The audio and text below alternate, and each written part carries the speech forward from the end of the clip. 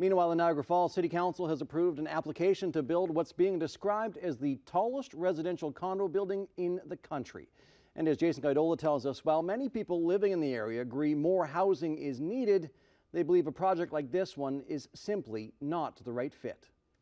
No, I mean, like, I won't be able to see a nice attraction that I have right here, and it'll take out the sun, and it'll just be unnecessary to me. Mike Gilchrist says he isn't too thrilled about his view of the Niagara Falls skyline being replaced by what's being dubbed as Canada's tallest condominium right in front of his home. Now they're just putting up all these new things now, you know what I mean? Like, it's getting out of hand, I think.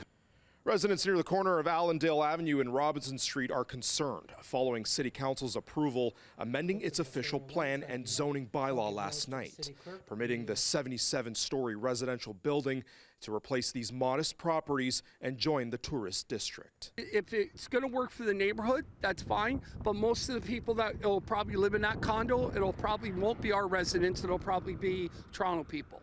Where are these people going to access these resources and employment, right? If they have kids, where are the kids going to go to school? Do we have enough schools over here? Projected to stand nearly 30 stories taller than the Skylon Tower, the proposed development is slated to have 962 living units with hundreds of square footage for potential commercial space. Based on my client's research, at 77 stories, this will be the tallest residential condo building in Canada. Not commercial building, not mixed use hotel condo, but purely residential condo building. Representing the developer, Rocky Vaca, says investors want an iconic landmark, and the proposal is within the tourist district. Please keep in mind that council did previously approve a 72-story in height building at Stanley Avenue and Dunn Street on the west side of Stanley Avenue. Niagara Falls City staff was recommending not to support the condo development. On top of the obvious height concerns, they also had concerns about the shadow it would cast over the neighborhood, wind conditions, and parking.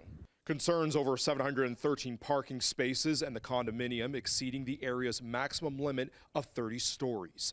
The developer's representatives say the building can be designed to handle wind concerns, and their client has the right to lease nearby land for additional parking.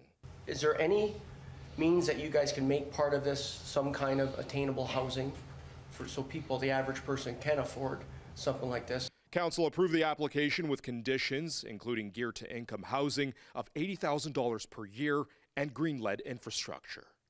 Jason Guidola, CHCH News, Niagara Falls.